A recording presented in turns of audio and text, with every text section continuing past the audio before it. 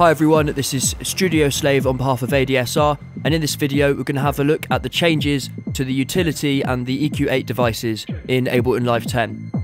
So I've just looped up a section of the arrangement where we have the breakdown and the chorus, and all I'm going to do is I'm going to place the devices onto our master bus. So the first thing we can notice when we look at the EQ8 is that it looks like we've already got a high pass filter applied. And we actually don't. If we click on this, we'll see that it's at 35 Hz still, but now we have all of this extra freedom of movement, so it goes all the way down to 10 Hz. And that also means that we get to be able to see this extra part of spectrum analysis as well, so we can pop that open and we can get a better idea of what's going on. But what's an even better way of doing this, if I just loop this up, and I'm going to solo just the bass frequencies, and we'll come on to the utility device in a second. But this will now give us an idea of what's actually going on down in this area. So, very subtle, but we can hear there is a change there. And if I boost it, and I'm going to sweep from 10 Hz to 35, and we'll see if we can hear any changes. So we can hear some distortion creeping in there at 25 Hz. And then we get to 35. So you can see there is a need to potentially be able to go down this far, especially if you're making things like dub reggae or some drum and bass, where you're going to be hitting around those 30 Hz and below, and there may be harmonics lower down that you want to clean up and get rid of, and then you can choose between your standard filter slopes to do that.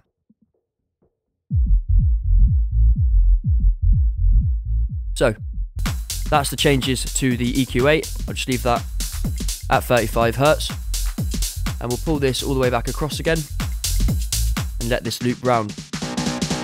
So next we have the utility device, and a lot of people were asking that the gain goes all the way down to minus infinite dBs, and your suggestion has now been answered. So just to show you, we can do that. It goes down to minus infinite, and we can also go all the way up to plus 35 decibels, but I'm not going to do it in this case because it's going to be way too loud and I don't want to blow my speakers.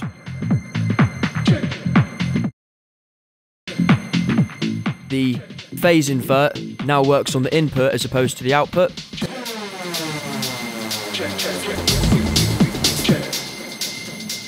And then we have our standard options here to listen to different parts of the mix or swap them over. We then have our width control, which now appears to go up to 400% as opposed to 200. And we have this really handy bass section as well. So what we can do is we can press mono to mono the whole mix rather than having to do this. But if we want to still do it using the width, we can do, so that's quite handy, because I like to automate this function. I find knobs are a little bit easier to automate than using a button. We then have the bass mono, and if we hit this, then what it's going to do is it's going to mono the bass below the frequency that we set in this slider here. So I typically go for around 150-200 Hz, but now they've allowed us to now take the guesswork out of the equation with this handy little button. You can hear that's what we've got going on below 50 Hz.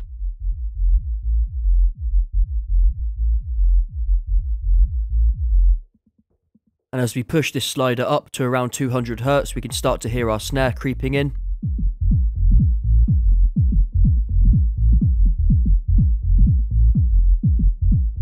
So for those of you that don't know, the reason that we mono the bass up to around 200 Hz is because at the center of the mix is where it's coming out of both speakers equally, so that's where we're going to get the most amount of power and energy, and obviously that's what we want from things like our kick and our bass. And as well as that, generally speaking, stereo imaging doesn't go very well on basses because our ears can't pick it up anyway below a certain frequency, and it's definitely going to cause some phase issues. As well as the gain knob, we now have this proper balance control as well, which replaces the panorama slider that we had before, so we can push the mix to the side and readjust it if we need to. And then we also have the mute and the DC offset buttons as well. Okay, so while we're here, I'm going to do a little bit of automation and show you a few ways that we can use these two devices across the mix. So what we can do is we can try and accentuate the tension and resolution of our breakdown into our chorus, and we can do that by automating the EQ8 filter and resonance here, and also by widening our mix and reducing the gain. And what that's going to do is it's going to bring things down a notch just before the drop. And the reason it's going to do that is because, as I said earlier about focus and stereo image, as we push stuff out to the side, what we're doing is we're taking a lot of weight and power and punch out of the music. And as well as that, we're going to have a EQ8 which is going to filter out the lows. So as we filter out the lows, we're getting all of these extra claps and all of this white noise, which is obviously going to be pushing up the gain quite a lot.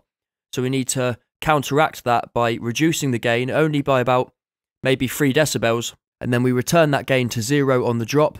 Or what we could even do is just bump that up by 0.5 decibels just to give it a bit more impact. And then likewise with the stereo imaging, we just tighten that back up from a wide mix to a centralized mix again. Another thing I want to show you, if we go to our width control and right click, then you can see on the context menu we get this mid-side mode, which is essentially what we're trying to achieve as well. So we have 100S, which is just the sides mix.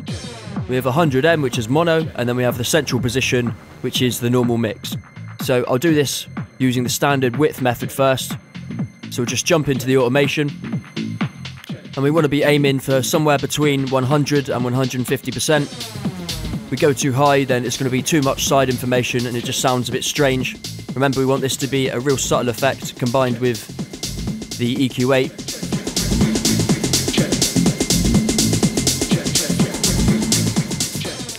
Once we've automated the width, we can now do the gain. So we just right click, show automation, and we just want to pull that down by maybe 2 or 3 decibels maximum.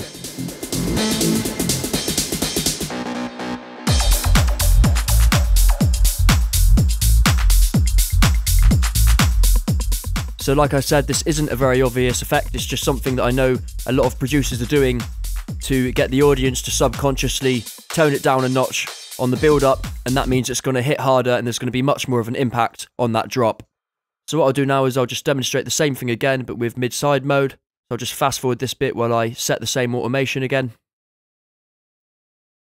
What I'll also do while this is playing is I'll add the EQ8 automation as well, and then I'll cut that out just before the chorus. And this time I'll be quiet so you can listen critically and see if you can notice the difference.